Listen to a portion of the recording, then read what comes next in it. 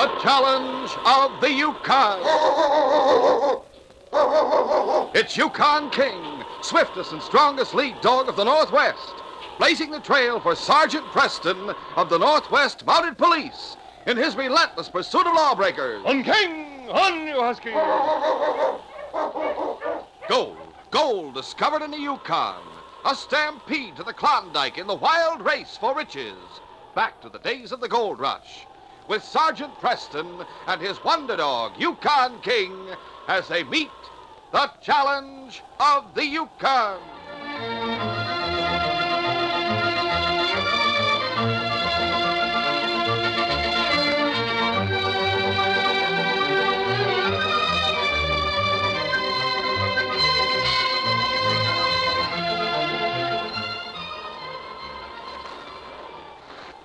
It was nearly dark, and the snow was falling heavily as Teddy Woods, just 14, rounded the corner of the barn in back of the Northern Lights Cafe and headed for the dog run. There was only one dog in one of the runs, a beautiful white Siberian, and Teddy greeted him as an old friend. Hiya, Flash. Hungry? Oh, bet you are. The way Bat starves you is a crime. I brought you a big bone with lots of meat on it.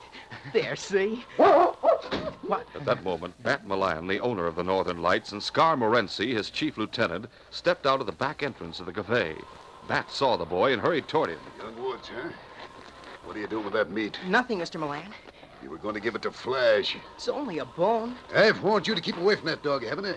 I wasn't gonna touch him. Can you imagine it, Scar? Here I got the makings of the best fighting dog in the Yukon, and this kid tries to make a pet him. Flash isn't a fighting dog. There's nothing mean about him at all. There wouldn't be if you had your way. There's just no sense in starving him and beating him. I'll train him the way I see fit. You've had your last warning to keep away from him. I'll fill you full of buckshot the next time I see you here. This time you get off with a clot in the head. Oh! Now get out of here. I won't promise anything. That's the kid who works for Lige Hogan, isn't it? Yeah, sleeps in the back of the store. Lige took him in when his pa died. Well, Flash don't like the way you treated him. He sounds plenty mean now. I'll fix him. What are you gonna do? Teach him who's boss. Right, come on, Flash. Now where are you taking him? Into the barn, away from dogs and people. I'll tie him up in there. That's a good idea. And maybe you'll have time to listen to me. It's true. Rube Caldwell's here, and he's coming over to the cafe as soon as he's had supper. That means trouble, and you know it. An hour later, Teddy Woods returned to the rear of the Northern Lights. He saw the vacant run, but at the same time, he heard Flash howling inside the barn. He went straight to the door. There was no lock on it, and he entered the building. Hello, Flash. I cut all the meat off the bone. Here it is, boy. Go ahead and eat it. He may own you, but he has no right to make you go hungry. I don't care what he says. I didn't promise anything, and I'm gonna bring you something to eat every day, boy. But it can't be a bone, you understand, because even if you bury it in the snow, he might find it. And he'd know I was the one that gave it to you, boy. I'm not afraid of... Flash, that's Bat now, outside. He's coming here. I've got to hide, boy. The loft, Flash. The boy hurried up the ladder to the hayloft. He was out of sight when Bat Milan entered the barn, followed by Scar and Rufe Caldwell. Bat hung the lantern he was carrying on a nail. Hey, there's the dog I was telling you about, Roof. It's cold in here. What do you think about the dog? He's all right. I don't know anything about these husky breeds. Let's get back to your office. Why? It's cold here. You got something on your mind, Roof. Yeah, Bat. I got plenty on my mind. Well, this is as good a place to talk as anywhere. We won't be interrupted. I want to talk to you alone. I got no secrets from Scar. Go ahead. No secrets about Frisco? None at all. All right, Bat. And maybe he knows I went to jail for you. We were in on that bank job together, Rube. But I took all the blame because you promised you'd make it up to me when I got out. Well, I intend to do that. The job netted $2,000. You get it all. Cost me nearly $1,000 to come up here. Travel's expensive, huh? Now listen, Bat. You started the Northern Lights with our money. You get that? Our money. That means half of it belongs to me. I don't figure that. Well, way. I do. Now, from now on, I get 50% of the profits. Or, Or what? you still want Scar to hear this? Go ahead. You come across, Bat, or I'll tell the San Francisco police who killed Matt Barton. 2,000 isn't enough, huh? Nah, why should it be? By rights, I got a half interest in a cafe. Maybe you'd like the whole thing. I said 50-50. But you might change your mind about that. You might come to me some fine day and say, now I want 75%, Bud. 50-50. 75% or I'll tell the police who killed Matt Barton. No, you're wrong, Bat. Roof, you are the only one who knows about Matt. That's right. I can't help thinking I'd sleep better nights if you couldn't tell what you knew. Well, Bat, I won't. I said couldn't. Hey, Bat, put on the gun. Bat, I'm your old friend, your pal. Don't shoot. Shut up, you mutt. Hey, Scar, take a look outside. See if anybody's coming. Sure.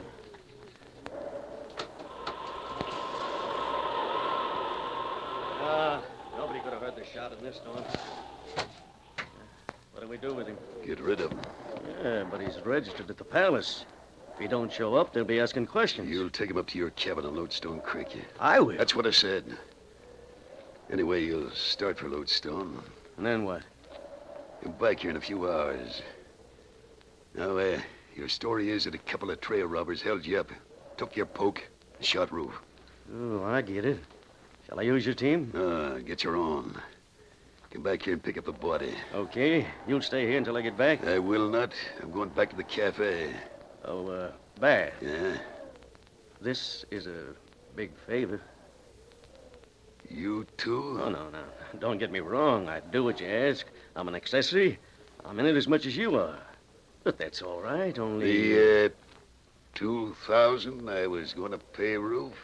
It suits me. All right. Let's go. Here's a lantern.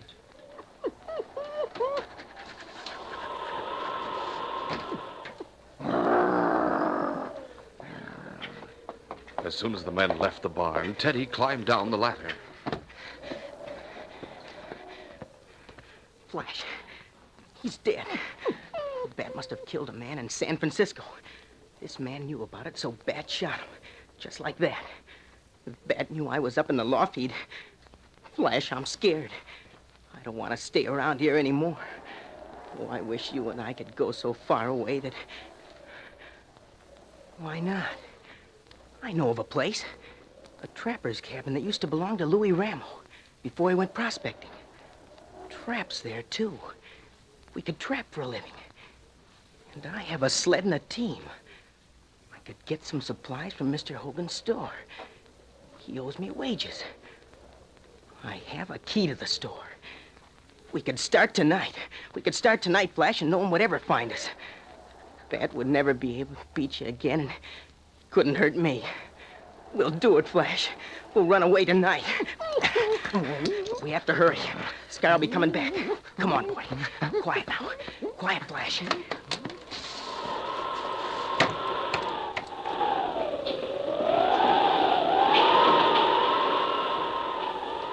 Sergeant Preston was driving down the main street of Dawson.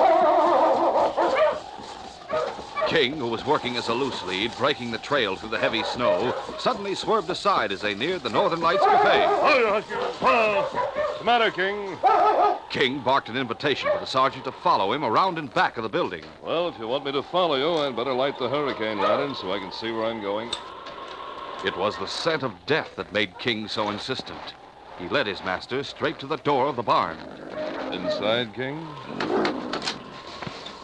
The sergeant opened the door and held the lantern high. One glance was enough to tell him the man on the floor was dead. Bullet straight to the heart. Guard him, King. I'm getting back my land.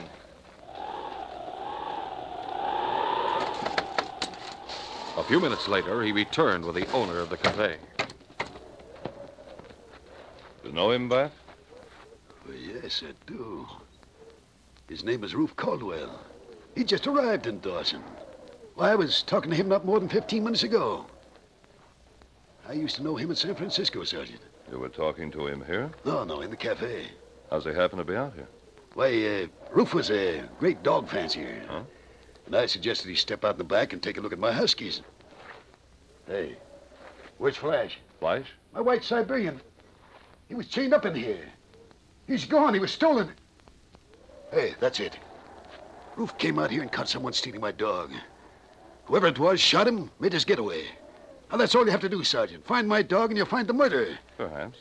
I wonder if there are any tracks you can follow. Oh, it's snowing too hard. Well, Flash shouldn't be hard to find. Pure white and almost as big as your king. People always notice him. How did it happen you sent Caldwell out here by himself? Why didn't you come along? Well, surely you don't suspect me. A murder's been committed, and it's my job to get all the information I can. Why didn't you come along? Well, I was busy in my office. What is it, King? King was standing at the foot of the ladder and looking up toward the loft. A blue woolen scarf was hanging down from the open trap. It was Teddy's scarf. It had caught on a nail as he was climbing down the ladder. In the boy's excitement, he had never missed it. The sergeant climbed the ladder and released the scarf. The light from his lantern caught a puddle of melted snow on the floor of the loft. Your roof leak? No, Sergeant. Probably snow from someone's parka. Yes, there's a footprint. Someone was up there? Looks that way. Someone was hiding up there when Roof came into the barn. Roof saw him It and then... doesn't help much to guess. But that blue scarf belongs to the killer. Now you have two clues, Sergeant. The scarf and my dog. All you have to do The is... first thing I have to do is find out all I can about the dead man. The name is Caldwell, you say? Roof Caldwell from San Francisco. How well did you know him? Well, he was only a casual acquaintance, but you know how it is when you meet someone from your hometown up here. You feel you have a lot... That replied to all the sergeant's questions with glib lies. The sergeant was able to learn nothing of value. From the barn, he went to the cafe and questioned the employees and customers. Roof had entered the cafe and gone straight to Bat's office. That was the last anyone had seen him. At the end of the examination, the blue scarf and the missing dog were the only clues. The sergeant proceeded to headquarters and alerted all the members of the force. A search was made of the town, but no one had seen the white Siberian. It was understandable. The storm had grown even worse. No one stepped outside who could help it. And so the night passed. But the following morning, Lige Hogan appeared at headquarters. The sergeant knew the storekeeper well. Morning, Lige. Good morning, Sergeant. You seem worried about something. Yes, I am. Well, out with it. You know Teddy Woods? The boy who works for you? Yes, his father was a friend of mine. When he died, I gave the boy a job, and, well, Teddy's been sleeping in the back of the store, so he could be there early in the morning to light the stove, and Go on. Well, he wasn't there this morning. I don't know where he is, except that... Well, naturally, I've heard about what happened to Northern Lights last night. There may be a connection. A connection between Teddy Woods and a murder? It's unbelievable. He's a good boy. Yes, I think so, too. There must be some other explanation. Let me have the facts, Lige, all of them. Well, Teddy's gone. His sled and his dog team are gone. Some supplies are gone. Huh? Oh, he didn't steal them. The wages I owe him will more than cover him, but, Is that all? The blue scarf, Sergeant. They say you found a blue scarf in the barn last night. Yes, May I see it? that's right here. You recognize it? Yes. It's Teddy's. Oh. He was fond of Flash. He didn't like the way Bat treated him. I can see he might be tempted to... but the other, Did Teddy have a gun? one that belonged to his father, it can't be. Lige, there's only one thing to do, and that's find the boy. The town's assuming much more than I am. Teddy may have been in the barn, he may have taken Flash, but that doesn't mean he killed Roof Caldwell. He's only 14. If he were frightened... It takes more than a sudden panic to make anyone commit murder. I don't mind telling you confidentially that I'm not at all satisfied with Bat's testimony. According to the other people at the Northern Lights, he was the last one to see Caldwell alive. Of course, I have no actual evidence against him. I have no actual evidence against Teddy either, but we must find him. In spite of its growing population, Dawson was still a small town in many ways. It wasn't long before the news spread from mouth to mouth. The blue scarf belonged to Teddy Woods, and Teddy had disappeared. It was Scar who told Bat. So this makes everything all right. How does it? Everybody thinks the kid did it. What happens when they put him on a witness stand? Why, Don't you see? He must have been up in the loft when they shot Roof. it could have been. It must have been. Melted snow up there. A footprint that was still wet. The sergeant found the body 10 minutes after we left the barn. Think of that time element. And why would the boy be up in the loft if he only came to take the dog? He was hiding. From whom? Why, from us. Yeah. And the Mounties are looking for him already.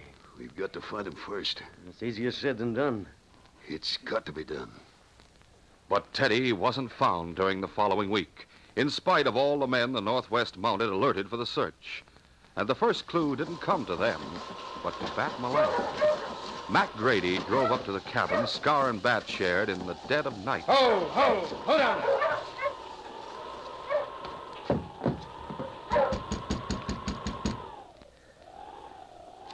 Hi. Who is it? Mac, come on in. Where'd you find him? No, I told you. I didn't find the boy, but I saw the dog. I was driving through the Black Forest, and he cut across the trail. He stopped for a minute and looked at me. I'm sure it was Flash. Why didn't you follow him? Yeah, I tried to, but I lost him. I looked for a long time, then I decided the best thing to do was to come back here. The forest is big, but if the dog's there, so is the boy.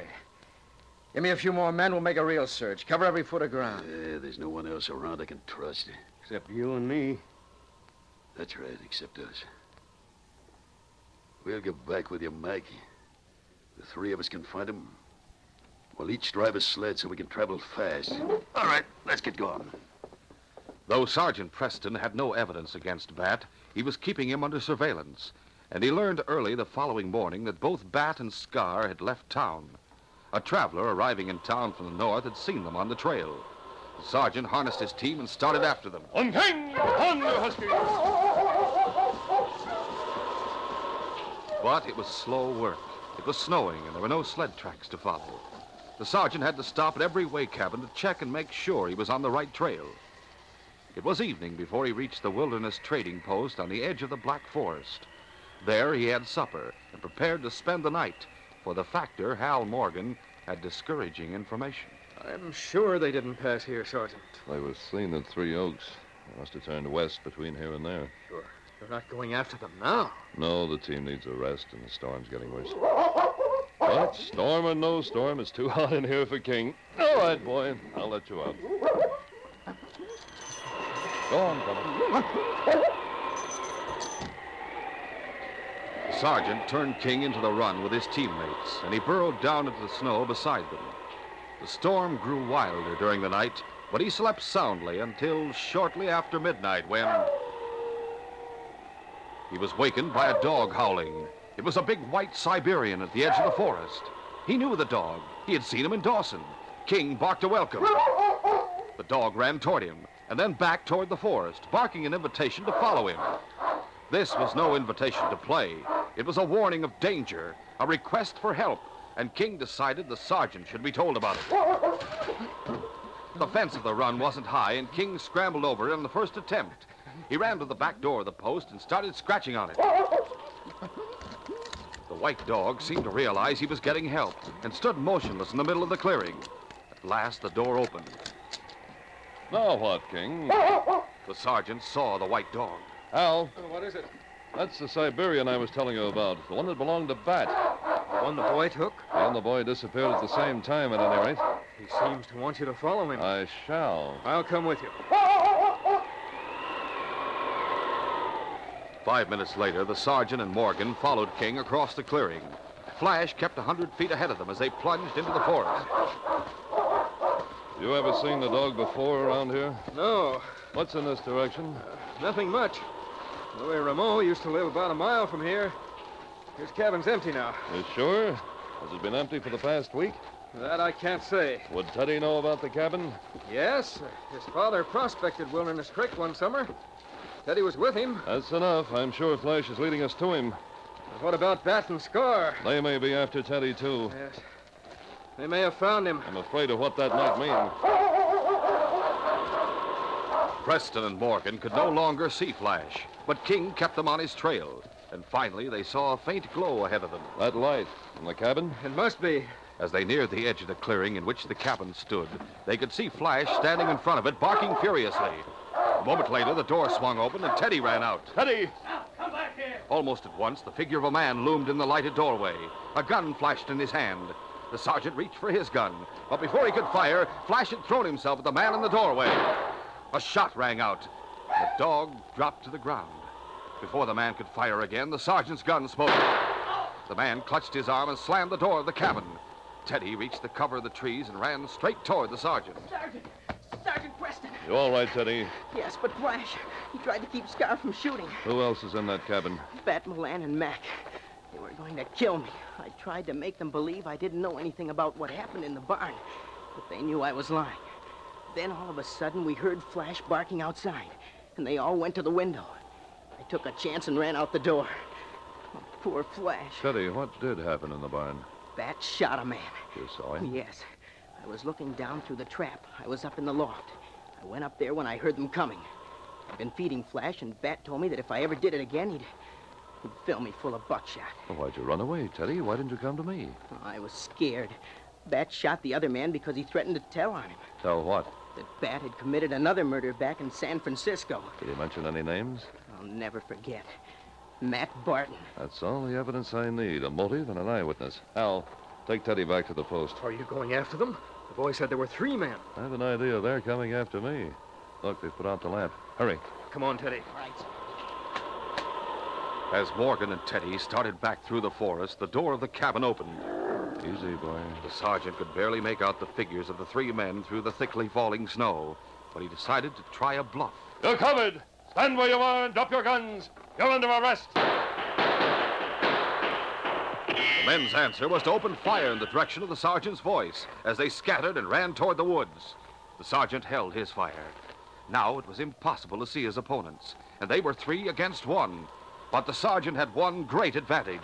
King was with him, and King could trail each of the men to his cover. Go on, boy. Find them. Easy does it. Quiet, fella.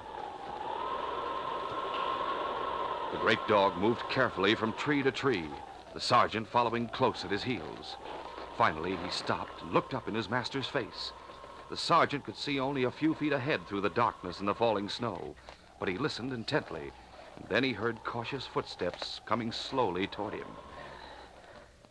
Mac stepped past the tree where the sergeant was waiting. The sergeant brought the barrel of his gun down on the side of the man's head. He dropped to the ground with a sigh. Mac's wrists were handcuffed behind his back.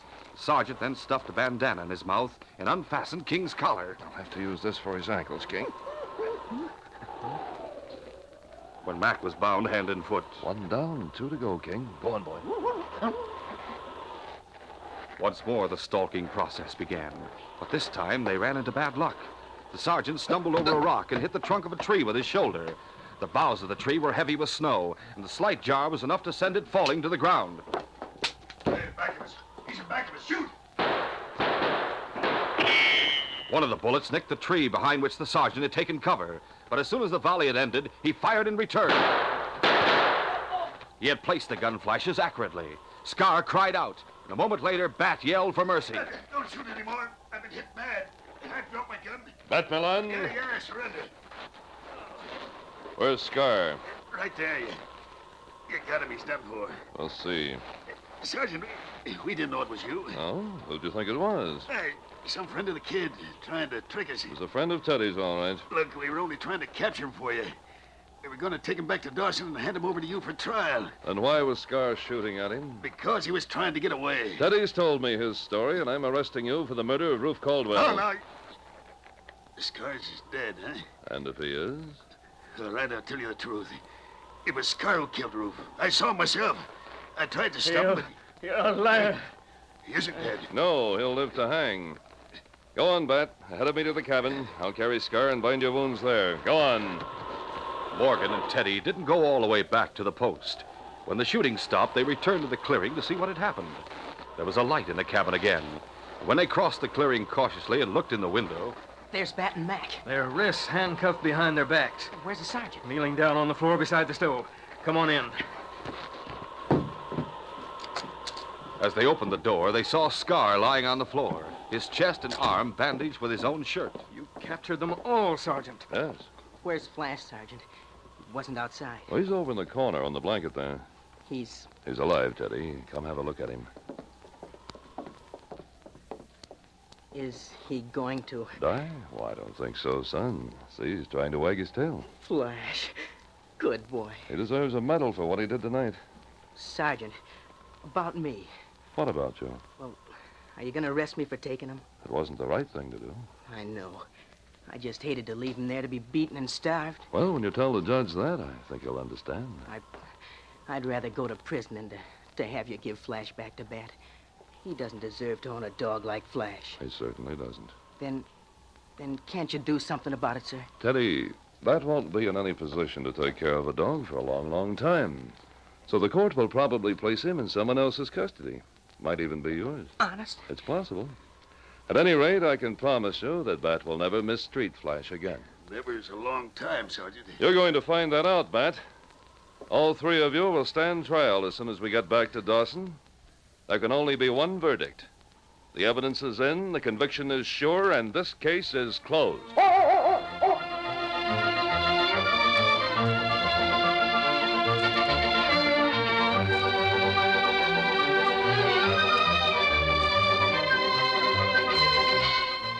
In our next adventure, after robbing and killing an old trapper and planning so that the blame would be thrown on the trapper's young partner, the two killers, Mac and Manny, headed south toward Whitehorse. Mush, you huskies! Yeah, it's better for us to take no chances than to get out of Selkirk. I didn't expect that Monty Preston to come to town. Yeah, I know, Mac. He's plenty smart. Liable to find some clue that'll point to us. If he does and he follows, we'll see that he gets what the old man got. We'll be ready and waiting to fill him with lead. March! When Sergeant Preston and the great dog King finally do get on the trail of the killers, they find them waiting with ready guns to shoot them down from ambush. Be sure to hear this next exciting adventure. These radio dramas, a feature of the Challenge of the Yukon Incorporated, are created by George W. Trendle, produced by Trendle Campbell Enterprises, directed by Fred Flowerday, and supervised by Charles D. Livingston. The part of Sergeant Preston is played by Paul Sutton. The Challenge of the Yukon is brought to you every Saturday and Sunday.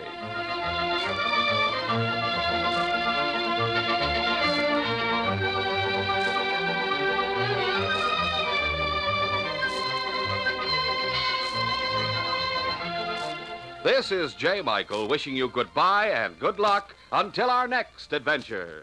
This program came from Detroit. Today's most popular heroes of outdoor adventure are heard every weekday afternoon from 5 to 6 o'clock. Monday, Wednesday, and Friday, Mark Trail roams the wilderness, Clyde Beatty defies the beasts of the jungle, and Victor Borga entertains with 5 minutes of musical laughs. Tuesday and Thursday, they are the Indian hero Straight Arrow riding to uphold justice, Sky King zooming to supersonic action, and Bobby Benson, the cowboy kid, in tales of western daring.